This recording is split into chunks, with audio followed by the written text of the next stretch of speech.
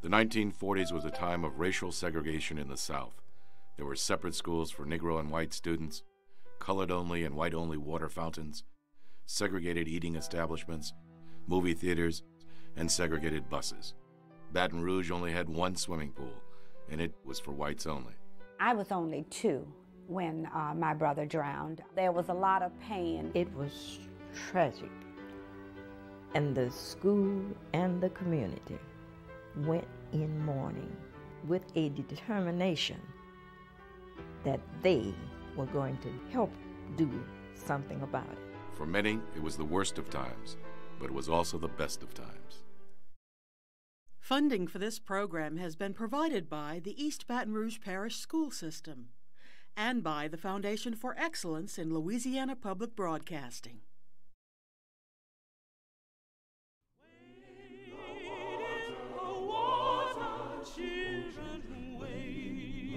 In the water, God's gonna trouble the water. Wade in the water, wade in the water, children,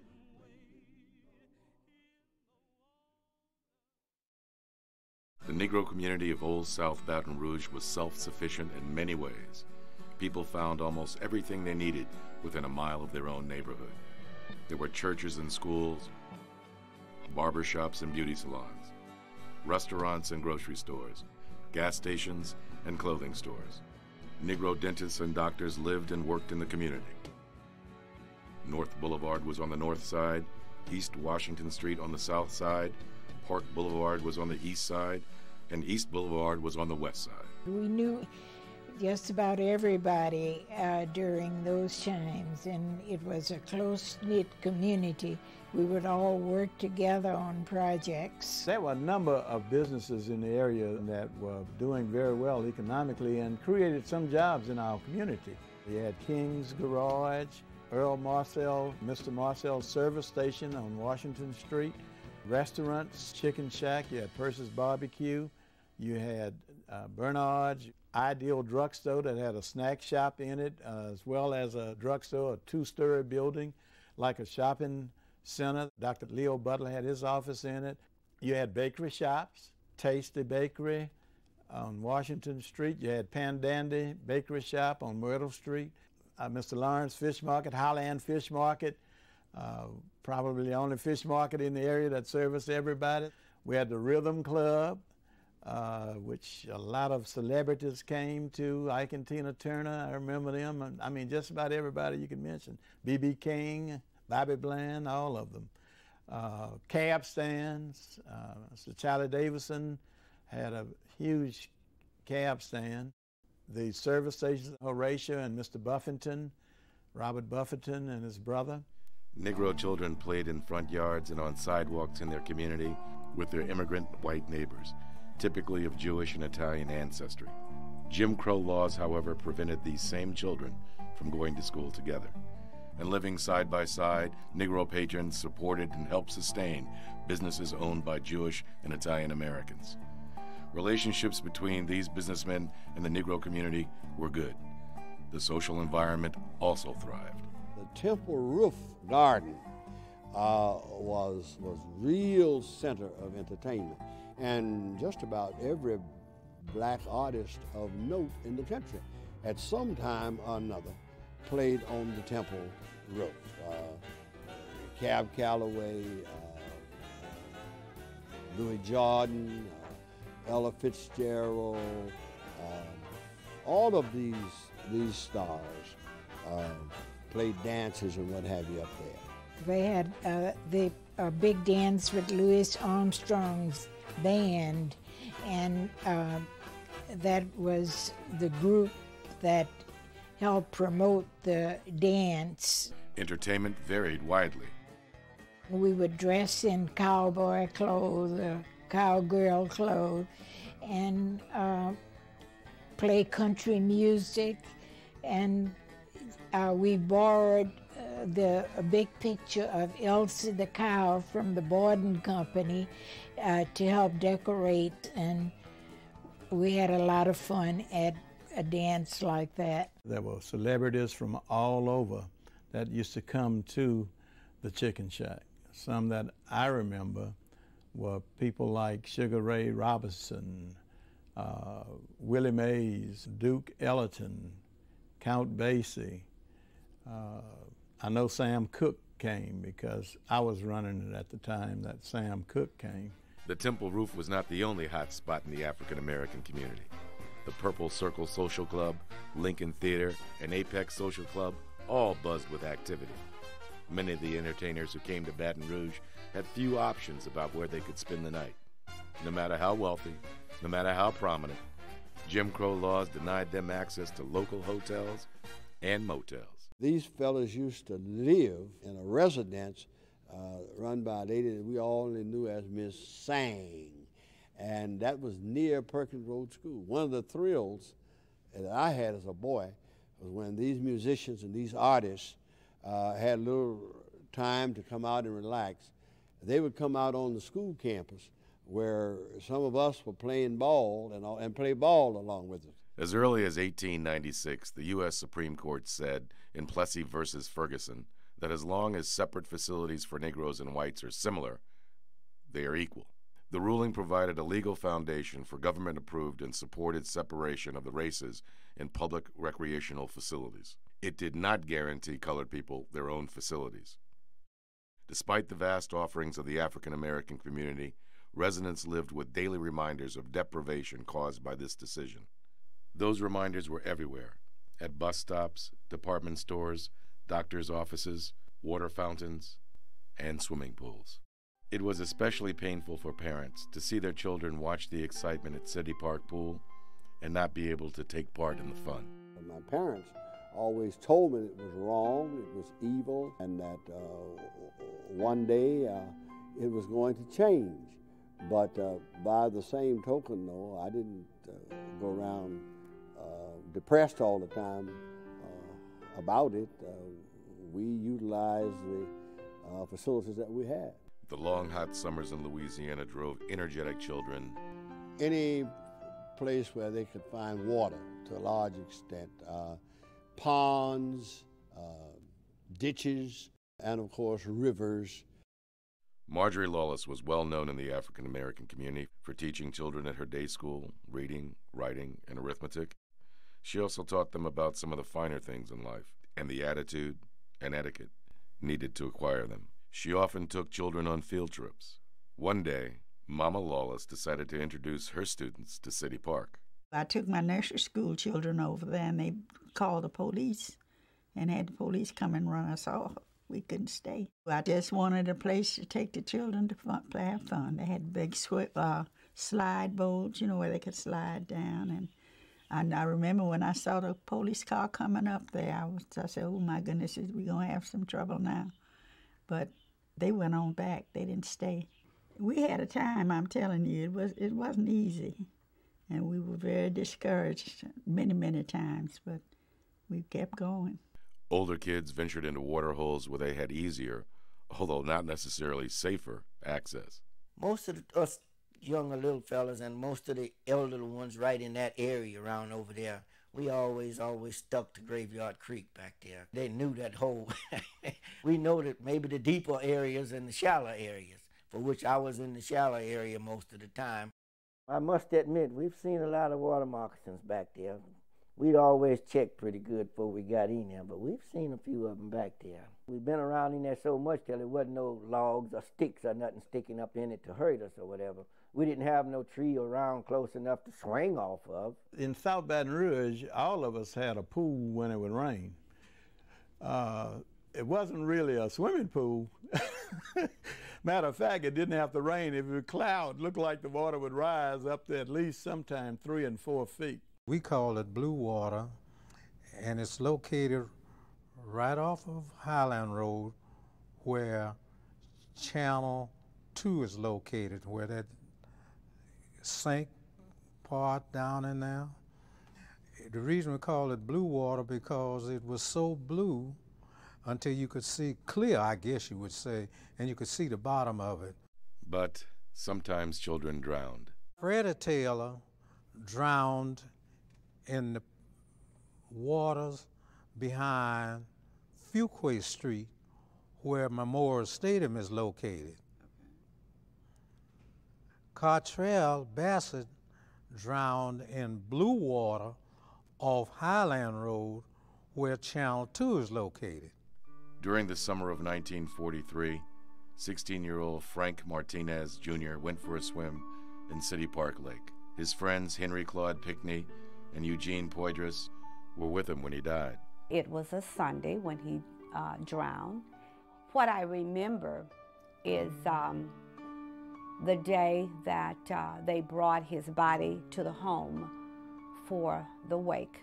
In those days, families waked their members in the home. I remember lots of people moving about in the house, and I remember this structure, some kind of big piece of furniture in the living room, and my father kneeling beside it and crying, and my mother crying.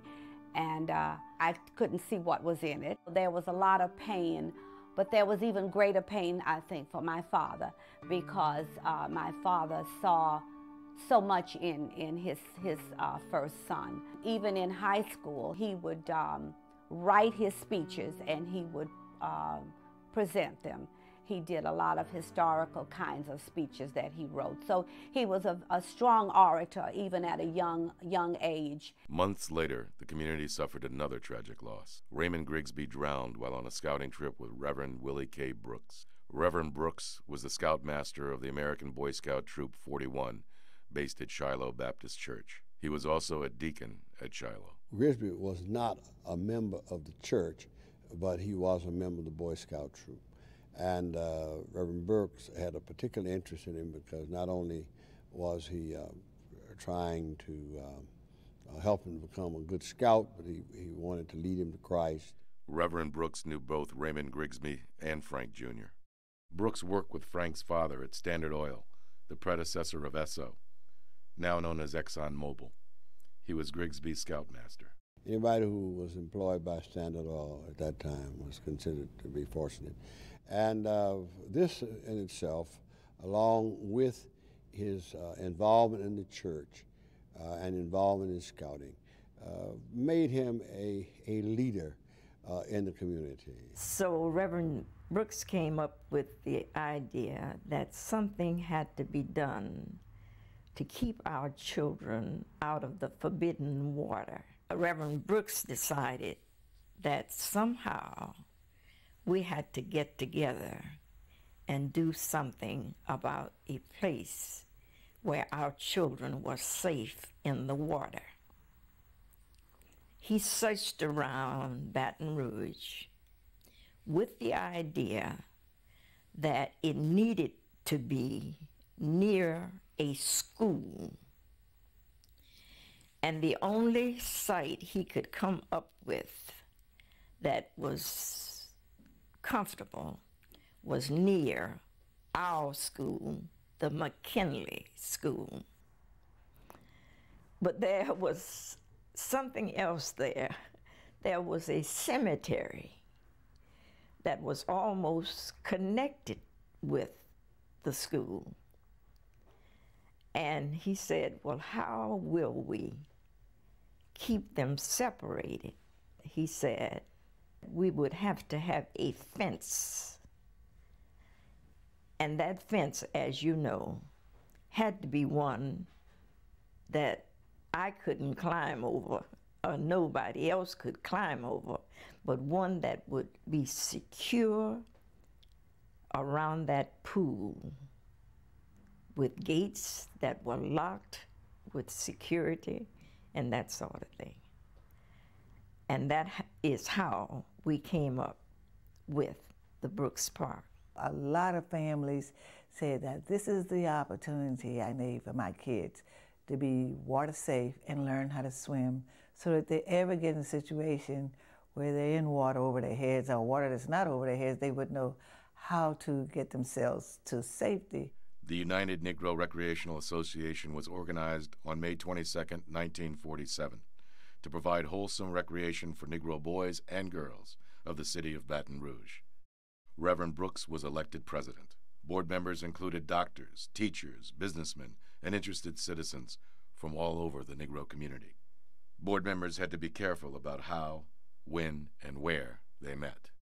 He would leave out at night. He would go to meetings, and it was not safe, I guess, for Negroes to meet more than 2 or 3 together. When they were meeting in groups, it was very suspicious. And so they were meeting at various places, and one of the places was Blunden Home. The white headmaster from Blunden Home, Marion Wells, was from up north, and she was sympathetic to the struggles of Negroes. Her orphanage on West McKinley Street housed Negro children who attended neighborhood schools. Reverend Brooks was on the board of Blunden Home. Wells allowed Brooks to hold organizational meetings for the United Negro Recreation Association at the orphanage. The association then developed a system for raising money for the park. Team captains led fund drives, both in the community and in area churches. We started to have suppers and dinners where we sold fish and fried chicken and all of the things that went along with it to raise money. And then those of us who were selected or asked to serve on the board had to come up with our own little change to add to it. And then Reverend Brooks sought the help of the churches who were amenable to the cause. And they, in turn, came forward with some money. And that is how we did it. It moved with precision because so many people were interested, because so many young lives had been lost, and they were willing to do anything that they could to see that our children enjoyed the water.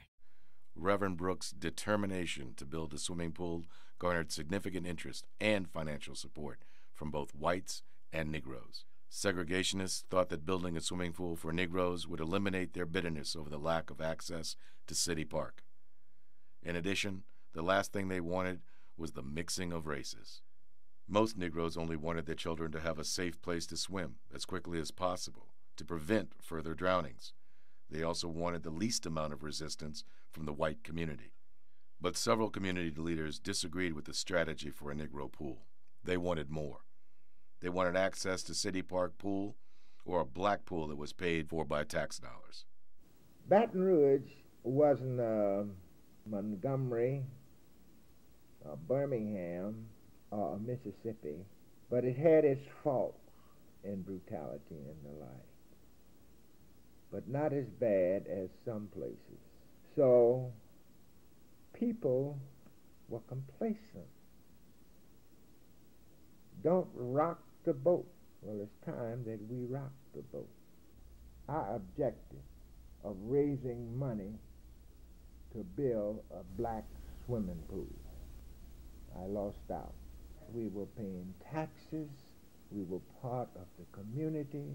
They had a white swimming pool that we could not use. These are the forceful stands that I think you need to take and to break down segregation. The reason why I made the statement when I gave my $100 that I would not be providing any more money is because I felt that that was the duty and it was the responsibility of the city parish government or the state. Taxpayer money was providing the facilities for the white community. It's supposed to have been proportionally provided for the blacks, and that was not being done. On May 28, 1947, the United Negro Recreational Association purchased 4.5 acres of land near the former McKinley High School for $16,000. Some UNRA members were concerned about seating a recreational facility so close to a nearby cemetery, but plans were drawn up anyway, and a pool was to become a part of the plan. In the summer of 1947, the playground was dedicated. Mayor Powers Hickenbotham was the main speaker for the ceremony. The new playground provided a wholesome area for Negro children to play. The children also had toys to play with they couldn't even dream of. They had never heard of some of these toys. You had the box hockey, which was a square box with the center cross piece in it with two holes. You put the ball on top of the center piece, and a person on each side of it would have a stick. That was called the box hockey. And you had the ping pong tables, you had the horseshoe, croquet, and we had a bunch of badminton around. And they had all of the swings and stuff that's over there. And they had other things like softballs for the play ball and basketballs. They had a few footballs around too.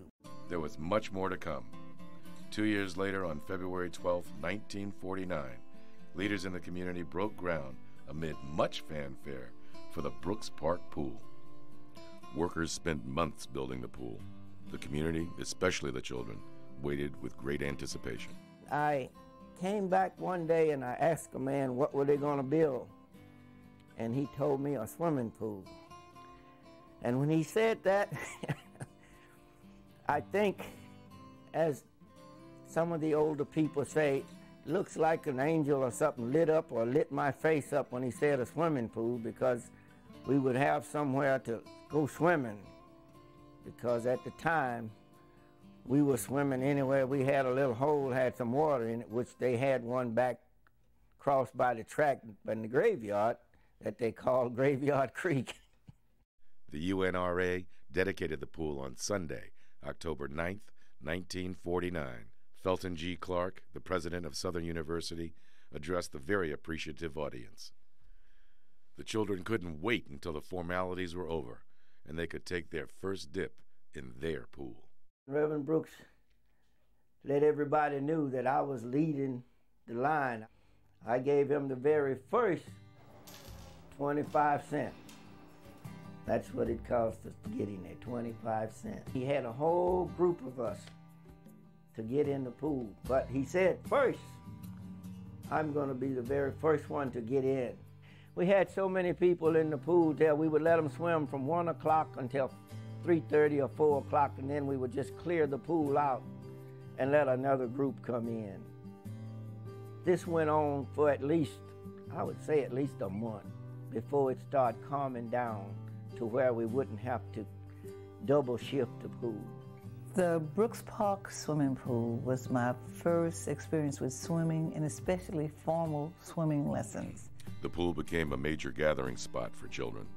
The one thing that I remember most, and probably just as exciting as swimming at Brooks Park, was taking a shower, pulling a string, and having the water just shoot out and flow all over your body. I'd never seen the shower. Nobody in my family had a shower in the bathroom, but Brooks Park had a shower. It was often difficult for parents to pay the admission fee if they had large families or if the kids wanted to swim a great deal. Because there were 9 children in my family, and my parents didn't always have enough money for all of us to go swimming, and it wasn't ever that all 9 of us was at the age we could swim together, but even if 4 or 5 had to go at a time and the cost to swim was quite expensive, Mrs. Helen and Mr. Jim used to let me stack the baskets. So you had to go in, you pay your money, you get a ticket, you walk around to the window, you give your ticket, you get a basket, you undress, put your clothes in the basket, then you gave the basket back and they put your clothes away so they'll be safe. Then when you came out of the pool, you knew your number and you asked for your basket. So people would take their baskets, put their clothes on and leave their baskets on the floor. So they used to let me get in free if I would come and go get all the baskets and stack them and bring them back so they could issue them to the paying customers. You would have thought that we were at an Olympic-sized pool and in great competition because we were all determined every summer that we were going to get better with swimming. We would show up on time for our lessons. We would practice our kicking and our strokes and everything. And the big goal was to jump off of the high diving board. And it was too funny because the first time that they had to coax me off of the high diving board, I actually was able to jump, turn around, and grab onto the board with one hand until I finally slipped off into the water. Few were content with just learning how to swim. Most went on to master various techniques. We hit freestyle, backstroke, and a couple other type swimming moves I really can't name right now. There were several categories that were hosted by Sunbeam Bakery and Tasty Bakery. Tasty Bakery was located in our community. Their techniques got more interesting as the kids got older. Get a jar of Vaseline and put it all over the watermelon and grease it down. Then we would take it and get about 10 people on each side of the swimming pool. But these had to be good swimmers because it was in 10 feet of water. Nobody could stand up. We would have people doing things in the little water shows like Betty Sterling. She got to be able to swim so well, she could read a newspaper while swimming on her back without getting it wet. And we had one thing that was done that scared my mother to death, which I had practiced very long time to do, so I knew I could do it. They took me and put me up on the high diving board and tied my hands behind my back and tied my feet together and pushed me off the high diving board off into 10 feet of water. And I swam all the way from the 10-foot end of the pool to the 3-foot end. And that again, too, made all of the youngsters, all of the kids and everybody in the neighborhood respect me so much to the fact they couldn't figure out how I'd done that with no hand and feet. But many black kids knew about dolphins, you know. And this is the way a dolphin swims. The girls wanted to see Tampu dive off of the high diving board. Tampu looked like a black Greek god. He'd walk out to the end of that diving board, proud, legs picked up, pointed toes, and then he'd do one of his magnificent dives. For all of the girls in the pool, I don't care how young we were, we'd all stand in the water and watch his dives. There were tactical victories. Negroes had their swimming pool. However, more battles lay ahead. On June 18, 1953, the United Defense League met and organized a bus boycott in Baton Rouge. Negroes were angry because they were forced to stand when their designated section on public buses filled up, despite the availability of empty seats in the white section of the buses. Within 2 days, and to support the boycott, the Defense League organized a fleet of 125 vehicles to transport Negroes free of charge. Businessmen like Horatio Thompson furnished much of the gasoline for the vehicles. Community leaders also decided it was time to pursue civil remedies in the courts. They turned to one of the few black lawyers in the community, Johnny Jones, a young man who had yet to try his first case. I was sworn in as a lawyer, admitted to the bar on June 11th of 1953. And then on June 26th, that's when we filed the suit in the bus boycott. That was only 2 weeks after I had finished law school. Negro leaders led by Reverend T.J. Jemison negotiated a settlement, giving whites reserved seating in the front 2 seats of the bus and Negroes reserved seating in the long back seat. Most Negroes approved of the settlement. However, many resented it, saying it was not enough input from the community. The settlement did not end segregation. Many were disappointed that a suit wasn't filed at that time to completely integrate public buses. Despite disagreement over how the Baton Rouge boycott was handled, it soon became clear it served as a blueprint for other bus boycotts nationwide. When the incident took place in Montgomery, Martin Luther came down and met with us. What strategy we used, how did it work, and the cooperation of the people. We told him what we did, how we planned it, and about the filling stations and all cooperating with us.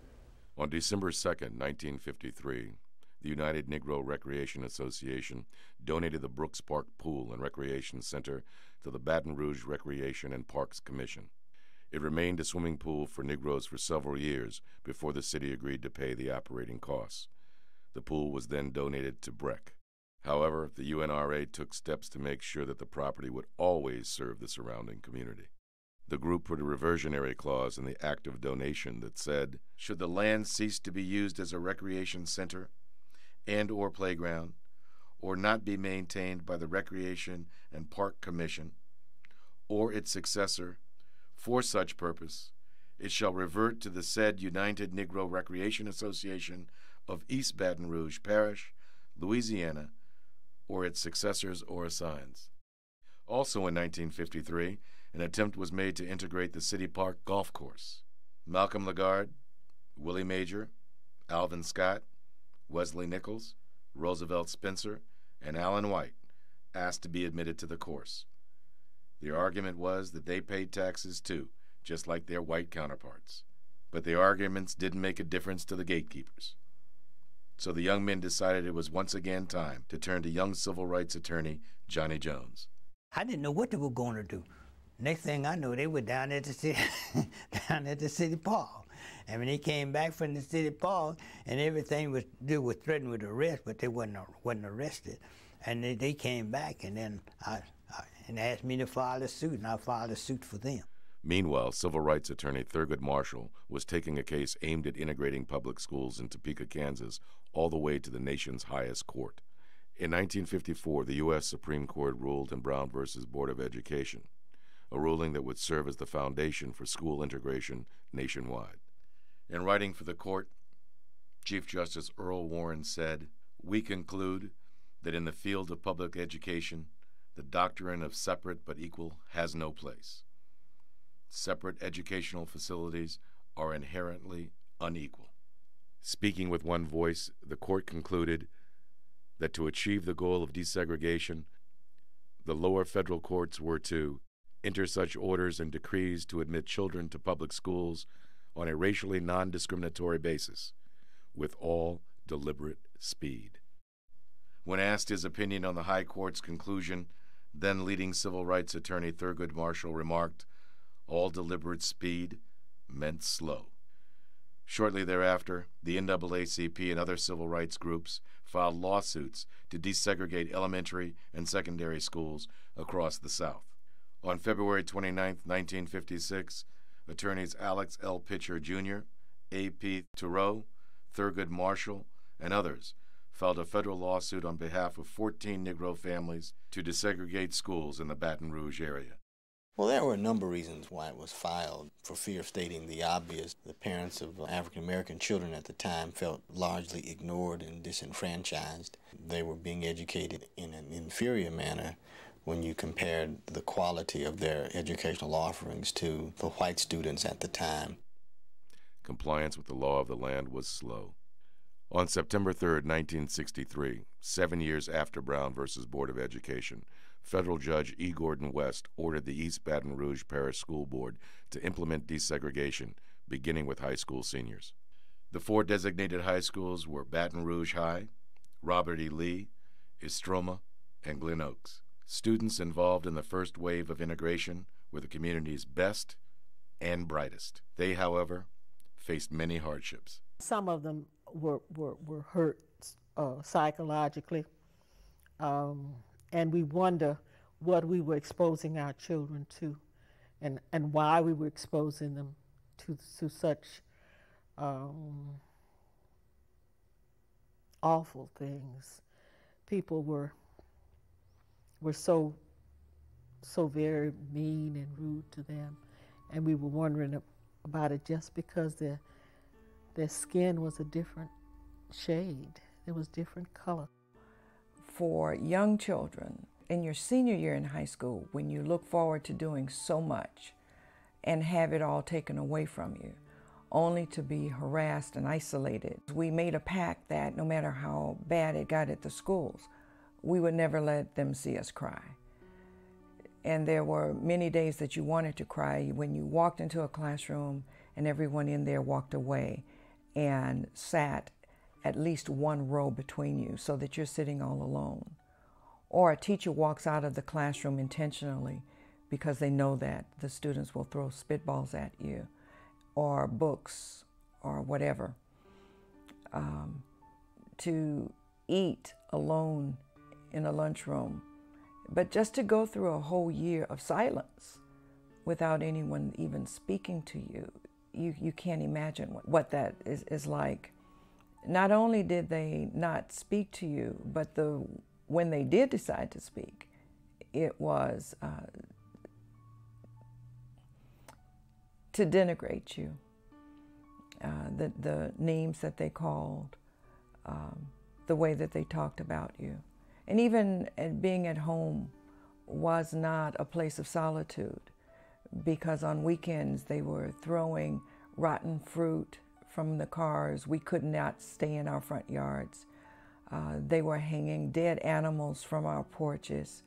They were calling the house and harassing you and calling you names.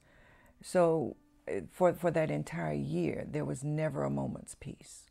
After graduating from Lee High School, Freya Anderson Rivers joined the second wave of black students who helped to integrate the undergraduate program at LSU. Freya says she and many other students who spearheaded integration suffered for years from psychological problems, but most went on to get advanced degrees. Rivers got her bachelor's degree from LSU, her master's from Southern University, and her doctorate from Vanderbilt. Thurgood Marshall's statement after the Supreme Court's 1954 ruling in the Brown versus Board of Education case was indeed prophetic. It took the federal government 47 years to oversee the slow integration of the East Baton Rouge Parish school system. Supervision was necessary because obviously it didn't happen on its own. So it became necessary for the courts to intervene and do what they did and tell us to do what we must do to provide equity in the instructional programs and the facilities and the way we deliver instruction and the materials and the resources that were given to children. Education is a right, and a quality education is a right that our children have, and regardless of their race or regardless of their environment, their neighborhoods, we must do what's right as far as education goes for the students. While many civil rights lawyers maintain the focus of Brown versus Board of Education was to obtain educational equality for Negro children, the ruling also helped dismantle other Jim Crow laws throughout the South. The civil rights movement spread to sit-ins, marches, freedom rides, protests, and demonstrations. The tactics helped to break down some barriers. When they didn't work, attorneys went to court to challenge Jim Crow. Prior to the ruling, Louisiana State University had been in court continuously from 1946 through 1956, defending segregation. In an April 7, 1956 address to the LSU Board of Supervisors, University President Troy H. Middleton said, "In summary, let me emphasize the following point. Louisiana State University has repeatedly made it clear it does not want Negro students. Like several other of the state institutions of higher learning, it admits them under court order." The tightly knit South Baton Rouge community was suffering a setback on another front as well. City leaders reportedly convinced the federal government to build an interstate highway through the community. The United States Transportation Department, or the Department of Highways, did not want the interstate and its corridor right through the core of Baton Rouge, and that it would become a local artery if we did that, and they professed to be overcome by the power of politics and the city fathers at the time. Their priority was moving traffic, moving commerce, and having an artery for defense purpose if there became a need. Their priority is not local economic development. When you ride along and you see those roads that stop right there, you do see that arteries were ended abruptly and that communities were divided in order for the expressway to run there. And in addition, there are people indeed who are not interested in living in that proximity to a major interstate. Construction began in 1959. Many Negro families, churches, and businesses were displaced and had to relocate. Many of the gutsy residents of South Baton Rouge, however, were still in place. They continued their fight for change, attempting to integrate City Park Pool in 1963. Their efforts drew the attention of local police and the FBI. They was there with their guns and billy clubs waiting to receive us and ask us where we were going as we walked into the city park, and I told them that we was going to swim. United States Supreme Court had made a decision that public places was open to all people. And so I knew I had a right to be there. Pearl George, my sister, was with me. Richard Thompson was with us. Sam Green was with us. And James Williams was with us. And there were a host of other people. I went there with one thing on my mind. And that thing was, I knew that I wasn't going to be allowed to swim. But I went there knowing that I had to try. Somehow, I looked around and there were FBI and police officers and everybody was there already. And the lifeguard stood across the door to block our way in. Relatives say Pearl George was driven to eliminate segregation at almost any cost. They say she never thought about danger or fear before acting on her beliefs. One of the times that I was arrested at that sit-in swimming pool, they said that I had cut the chief of police, Chief Wendell White, who was white, of course. I got charged and convicted of aggravated battery. And of course, you know, I did, 6 months at the time it was East Baton Rouge Parish Jail. My sister Pearl spent over 2.5 years of her life in and out of prison, out of jail, for different civil rights activities. The first time she went to jail was for the integration of the courtrooms. Then she went to jail for the integration of the coffee shops at the courthouse. And each time she went to jail, she refused to bond out. She sat. And then, of course, we were both arrested at City Park. Attorneys on the front lines of the civil rights struggles often found themselves in danger. I had a lot of threats. I had called and telling me that when I walk out of my office that I was going to be shot, going to meet a bullet going right through the forehead and all of that. I had 2 cars bombed. They bombed my car over when I was on Government Street. My car, I got in the car and turned the switch on. The automobile flew up and went on the top of the building. I just turned the key off and jumped out and it burned all the shrubbery up down beneath. But that was after the City Park. The attorneys continued to forge ahead, despite threats, feeling that being treated as second-class citizens was worse than being threatened. Johnny Jones and others were in U.S. Middle District Court fighting for the integration of the City Park pool in 1964. That's when word reportedly leaked of a U.S. Supreme Court decision in an integration case that would seal the fate of a favorable ruling for blacks in the City Park case. The ruling had not been handed up yet. Just days before the ruling came down, the Park Commission shut down every public pool in the city, including City Park Pool. Mayor Woody Dumas was once asked whether he would reopen the pool. He replied, "A lot of people don't see eye to eye on this matter, and we must be practical about these things." City Park has never reopened. Now they filled it in, but for a while it just stood there as an eyesore. And anybody in the community that knew the reason is because they didn't want to integrate. It was a black-white tension zone. The 3 former Negro pools, Anna T. Jordan, Gus Young, and Brooks, and 2 former white pools, Howell and Webb, reopened 2 years later, despite opposition. Both Howell and Webb parks were bombed within weeks of the time they reopened. It was an apparent attempt to prevent Negroes from having access to the formerly all-white pools. But crews were able to repair the damage in time for the pools to open on schedule. The president of WBRZ-TV, Douglas Manship, offered a $1,000 reward for information leading to the persons responsible for the attack.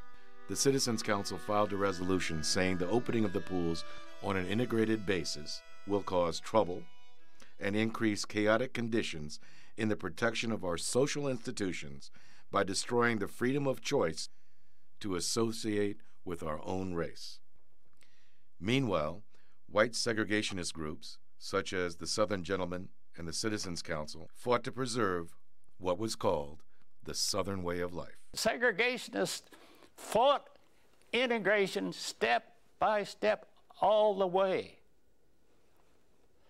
It was amazing. I exerted a lot of energy in getting rid of segregation, but the energy I and others like me exerted on desegregation was nothing compared to the energy that the whites made to maintain segregation.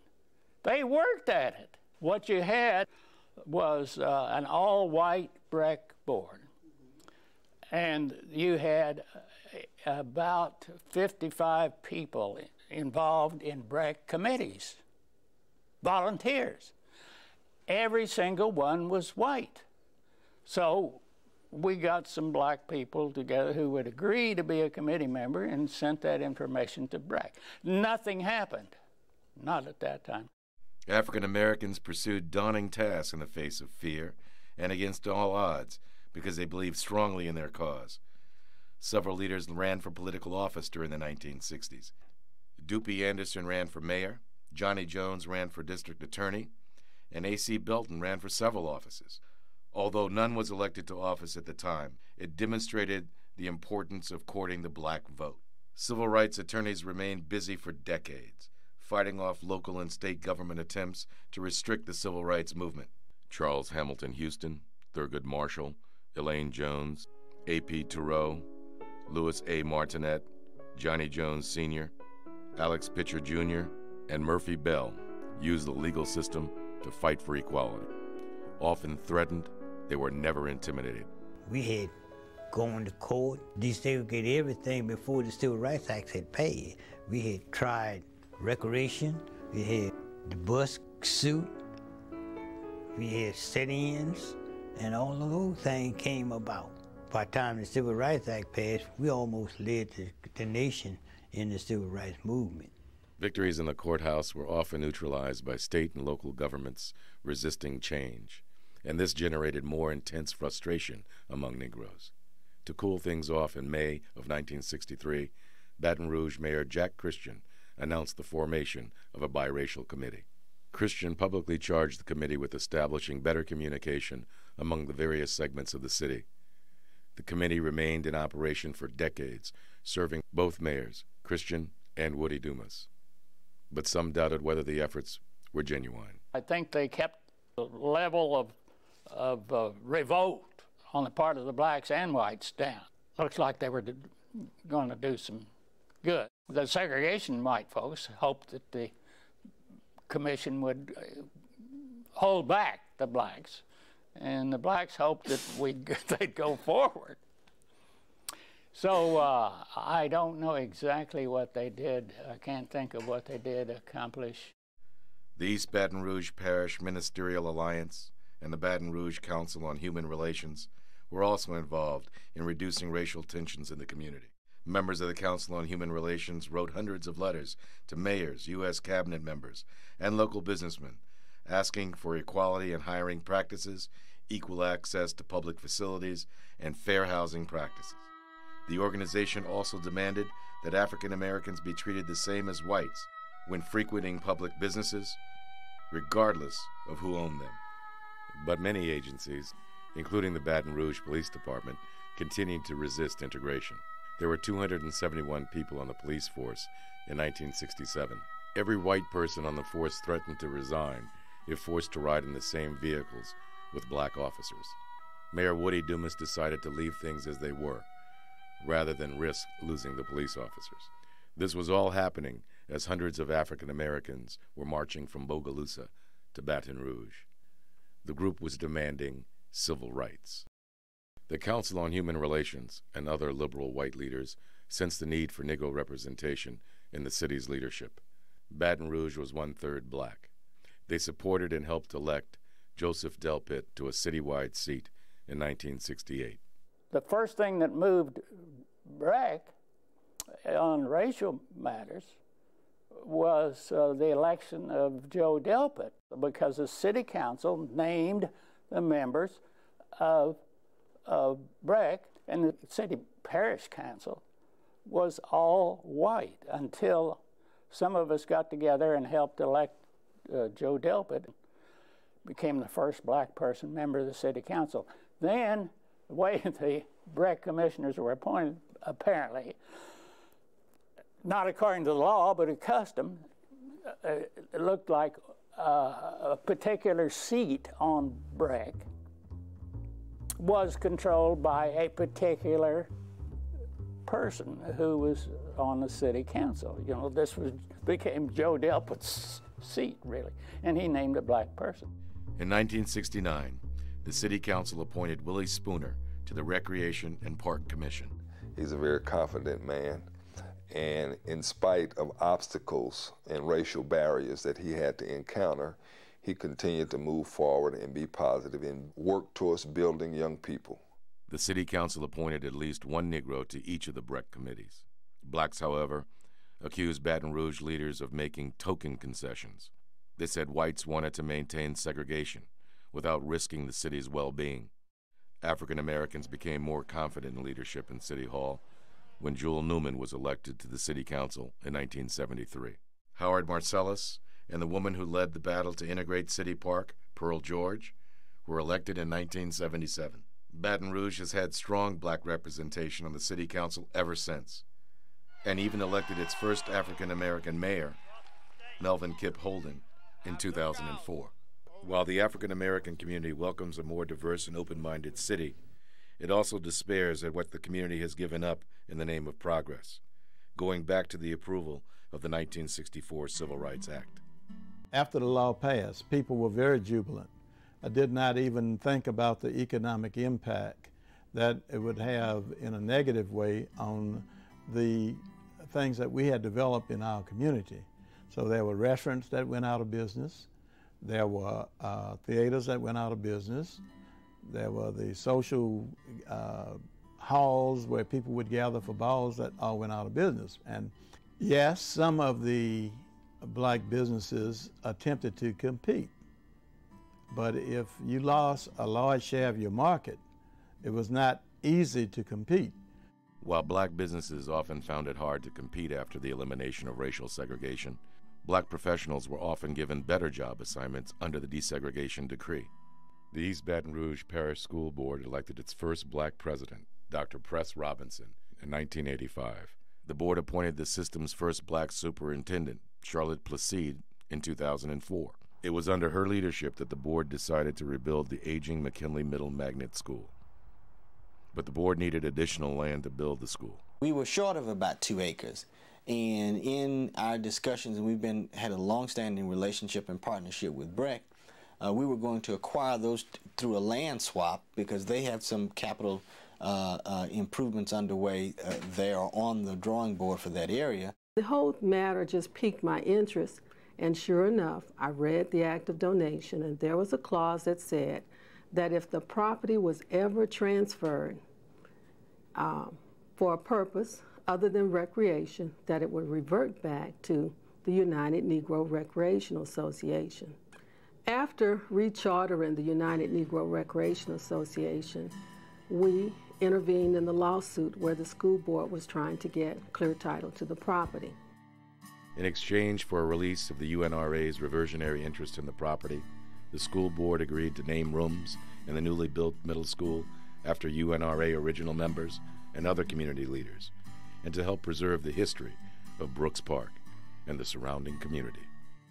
The Recreation and Parks Commission agreed to allow the UNRA to place monuments around Brooks Park swimming pool. The old South Baton Rouge community is not only trying to build on the legacy of McKinley Middle and Brooks Park, it is also trying to recapture much of the spirit and legacy of the entire community.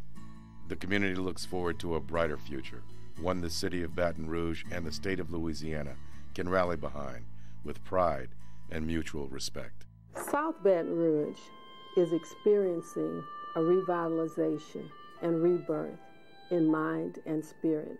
When we can collaborate and make use of the resources that the school system has, as well as collaborate with entities such as the YMCA, and bring all of these resources together, you can have a far greater experience, a much healthier experience, and a far-reaching experience when you can pool all these resources. That's what's going on in our collaboration with McKinley Middle School and the Recreation Park System. They utilize the Brooks Park swimming pool. They utilize other recreation venues. A first tee golf program is being developed to expose children to golf.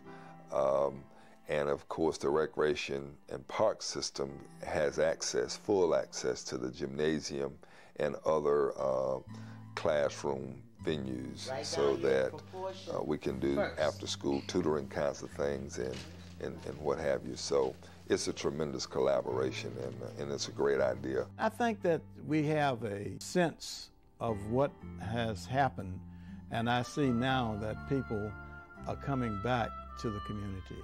People wanting to go to the Temple Roof events, people wanting to go to the Purple Circle for events, and now they'll also be able to go to the old McKinley High School auditorium. However, there's been a consistent thread running through the South Baton Rouge community for 6 decades, the Brooks Park Pool. Hundreds of children flock to the pool each summer to keep cool and learn how to swim. It's very important to be able to bring the children somewhere cool and fun, very inexpensive, safe, and not too far away, so we can get them all there. They're a whole lot more cooperative at home and at our little church camp when they know that they're gonna go swimming. I'll do my lesson so that I can go to the park. I'll do my chores. This has been like this.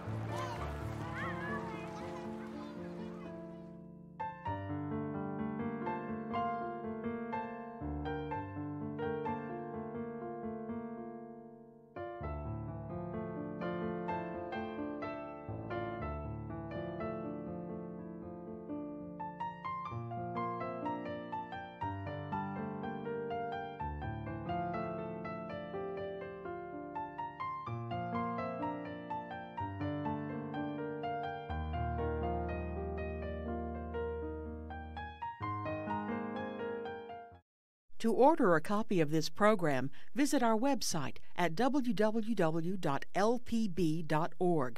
or call 1-800-973-7246. You can also write to the address on your screen. Funding for this program has been provided by the East Baton Rouge Parish School System and by the Foundation for Excellence in Louisiana Public Broadcasting.